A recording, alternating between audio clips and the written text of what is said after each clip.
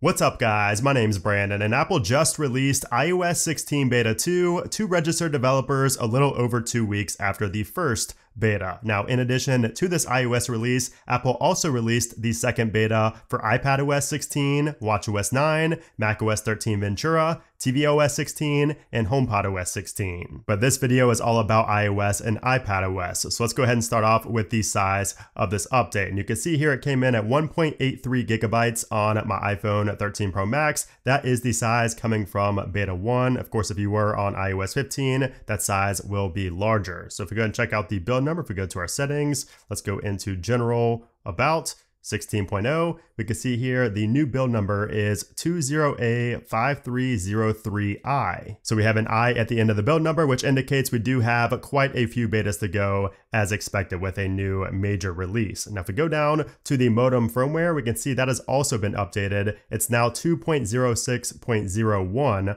on the iPhone 13 series. All right, so now let's talk about the fun stuff. What is new here in iOS 16 Beta 2? And we have a lot of changes. So we're gonna start off with the lock screen. The first thing you'll see once you update to Beta 2. So once you go to here, if you have to press on your lock screen, of course, to go to the customization screen right here, you will notice that we have quite a few changes here. So first off, let's just start with customize. If you go into customize here, you will see you have two new photo filter options. So before it was just natural and black and white, but now you have duotone and color wash. So two new filters to put on your wallpapers to give them a different look. And you can see this is beta 1 on the left, beta 2 on the right. So we only have black and white right there. Now also when you tap on these three dots, you can see that there is a verbiage change. So before it would say disable and enable the perspective zoom and the depth effect, but now it just simply says perspective zoom and depth effects, also with some new glyph icons added right there. And then we do also have style color. That is a new option there when you tap on those three dots. When you go to that, you could change the style color. We do also have some widget changes as well. So you can see right there, we have the clock alarm. So before on iOS 16 Beta 1, it showed that really tiny little alarm icon right there. But now here in Beta 2, it shows a much larger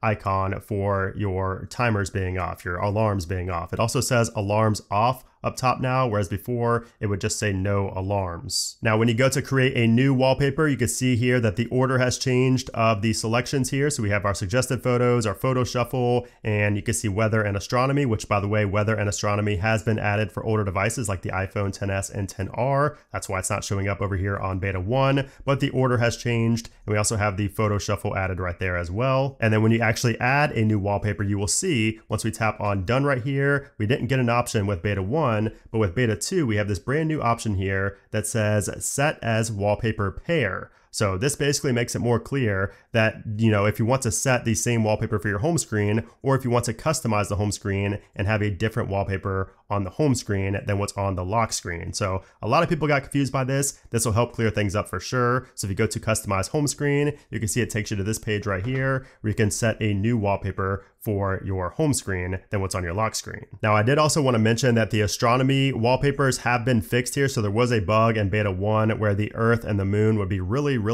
like blurry, like the image would just not be good quality. But now in beta 2, that has been resolved. You can see here, it's a perfectly clear image. There's not any blur there anymore. We do also have this green dot to indicate where we are currently located, which I think is pretty cool. Could be a breach of privacy if you don't want people knowing that, but most people aren't sharing their phone on the internet like I am. Now, if we head into the settings and go to our wallpaper section, you can see there is quite a difference here. So first off, it just says wallpapers up top now, whereas before it said wallpapers and lock screens. It also now says current right above these two. We have the two customized buttons, and we also have a new little plus glyph icon there next to add new wallpaper. And when you tap on one of these now, so for instance, if we wanted to go to the lock screen, you could see it did that, but now on beta 2, it gives us the option to customize a current wallpaper or add a new wallpaper instead of just straight taking us right here, which I like a lot better. I think this is going to be a lot less confusing for people when they first update to iOS 16, especially because it is, like I said, pretty confusing. So I like this new option here. Now, you may have already noticed this, but the now playing platter is slightly bigger in beta 2. So this is technically the live activities platter, but it is slightly larger here in beta 2. In the photos application, we have a new animation when selecting a subject when trying to remove it from the background. So the new feature in iOS 16, of course, is when you select a subject, you can basically pull it from the background and make a transparent image out of it, which is really cool, but there's no animation when you do it until beta 2. Now we have a new animation when selecting that subject. So if I go ahead and press on it, you can see there's a slight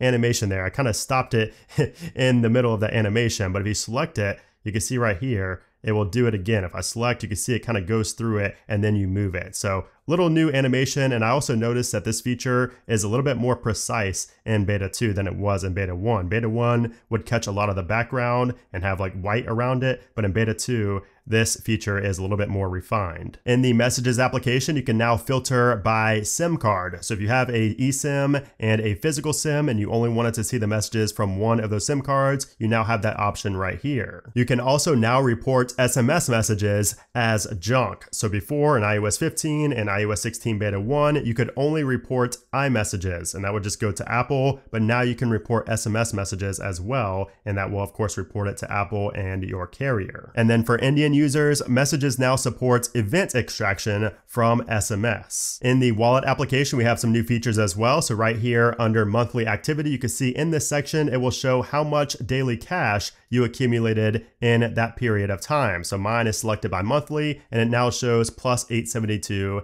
in daily cash. Also, now when you tap on the three dots up in the top right hand corner, you get some new options here. So this is a whole new menu where you can manage your daily cash, which is also new. It shows right here your lifetime earnings, and it shows this month and this year. So it breaks it down by the month and the year that you've accumulated. Also, you can see you get the option to view card details and remove card. Before, when you tapped on those three dots, it would only show you your card details. We have some changes in the weather application. So number one, the weather appears to be showing differently on beta 2 than it was in beta 1. So I have the exact same selection, the same city selected, and you can see quite a discrepancy, especially in the low temperature of the day. There is a 4-degree difference, so not sure what that's about. But if we go into the map right here, so if we go to our map, you can see that when we tap on the little layer platter right there, we now have precipitation up top instead of temperature. So the order has been changed slightly to show precipitation up top. In the podcast application, we have a couple of minor changes here in beta 2. So when you tap on the playback speed over here on the bottom left, you will see that the order has been changed. So it used to show the slowest up top and the fastest down at the bottom. That has been reversed. Now it shows the fastest up top. Also, when we tap on the sleep menu over here on the right-hand side, the same thing has been done here. So before, it would show the shortest up top, the longest at the bottom. Now it shows the shortest at the bottom, the longest up top. Heading back into settings, if we go to our focus modes right here, first off, you will see that for focus status, it now shows when it's on right here without having to go into it to see that it's turned on. We also now have the option to choose our Apple Watch screen for this focus mode, and it actually works when you tap on choose. Before, it would just not work. And when you go to focus filters, you can see that dark mode and low power mode have been swapped. They're just on opposite sides now. Also, the haptic feedback when typing seems to be a little bit stronger here in beta 2. The haptic engine seems to be revved up a little bit more, and I think it might be a bug because it seems a little too strong for me, but we'll see. Apple does also mention that you can now back up your device via LTE or 5G. However, I'm not seeing that option right here. It only says Wi-Fi. It could be because I don't have a SIM card in, but Apple did say that this is now an option to back up via iCloud over LTE or 5G. Now, as far as bugs go, we do have a few bugs on beta 2 that I've noticed within the first couple of hours of using this. So if you go to add a new wallpaper, you will see that you now have placeholder text up here. When you want to go to your photo gallery, it just shows photos, wallpaper, description. So Apple forgot to change the placeholder text there. And then also down at the very end, there's also some more placeholder text right there that says the same thing. Also, some people are saying that they're now playing Platter is just simply not showing up on the lock screen. So when you play music and go back to your lock screen, some people are reporting that this is no longer showing up on their lock screen. I've also seen a lot of people say that their music widget would just completely disappear here in beta 2. Now, neither one have happened to me, but I have been seeing people report on those already with beta 2. And then also I should mention this, so if I go ahead and set my wallpaper pair as this light colored wallpaper and then go back to my home screen, you will see that actually now it has been fixed. So sometimes these icons will show a very ugly drop shadow behind them and it will stay white text, but now it looks like that might have been fixed here with beta 2 because now it shows black text under the icons just like it did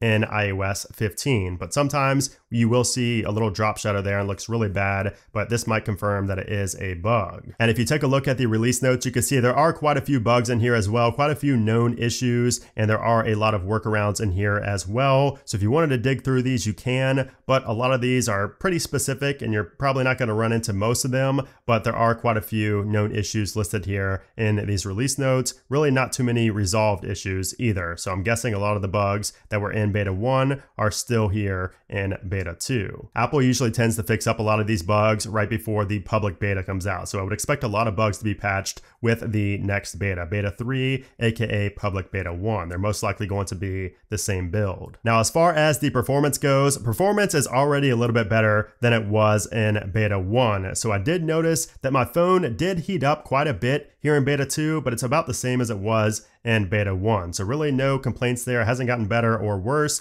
but I will say the Geekbench scores also prove that this update is a little bit better than beta 1. So you can see here I scored a 1737 and a 4772. And if we take a look back at beta 1 on the same device, you can see the score right there. We had a 1733 and a 4662. So a nice improvement on both single and especially on the multi-core score. But of course, as I always say, that doesn't really tell the full story, but I will say that after using beta 2 for a couple of hours now, 2.5 hours or so, I've had a lot less crashes than I did on beta 1. I've only had one crash and I had no crashes in Apple Music, which I've been listening to music for those whole 2.5 hours. So it seems like the Apple Music issues may be resolved, but overall, performance is better here in beta 2. Now, as far as the battery life goes, battery life, it's hard to say yet if the battery life is better or worse, but I will say that just simply due to the fact that there are less, issues and less crashing in general on beta 2, that alone leads me to believe that the battery life will be a little bit better, slightly better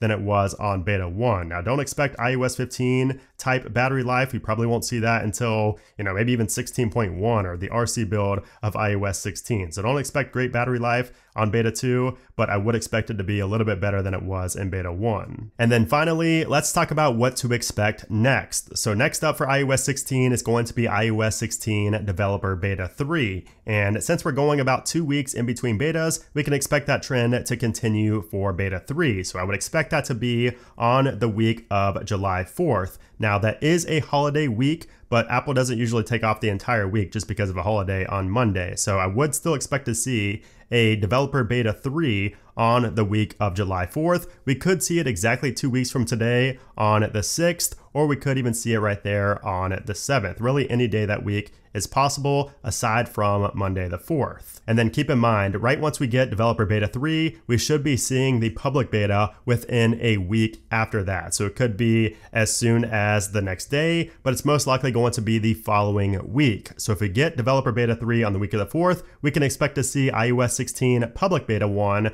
on the week of the 11th. And that public beta should have the same build number as Developer Beta 3. It's just going to come a week later. But of course, that will be the free version or the free method to getting this iOS 16 beta. That's also likely to be when iOS 16 is stable enough to be on a daily device. Now also iOS 15.6. So a lot of people have asked me about iOS 15.6 coming this week, and I think we could still see that. We could even see the RC instead of a beta 4. So the fact that Apple released iOS 16 beta 2 before iOS 15.6 beta 4 leads me to believe that we might be seeing an RC instead of beta 4. So we could see that as early as tomorrow, June 23rd, if you're watching this on the 22nd, or we could see the RC release next week. Now, depending on when the RC comes out, will determine when the final release of iOS 15.6 releases. So if we get the RC tomorrow or sometime this week, then we could expect 15.6, the final version,